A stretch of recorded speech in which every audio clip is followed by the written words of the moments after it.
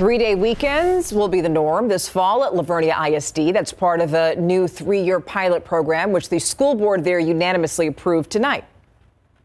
Motion carries 6-0. We'll be going to a 4-day instructional week next year.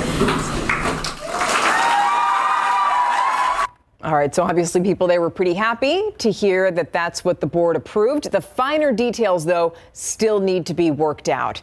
There are several potential draft calendars that are under consideration. Those would affect the district's start date and holiday schedules. LVISD is also working out how long its school days might be. The district has said that it could extend its school hours an additional 45 minutes. By the way, Vernia, not the only local school district looking to go to a 4-day week. Harlandale ISD also says that it's exploring that very idea.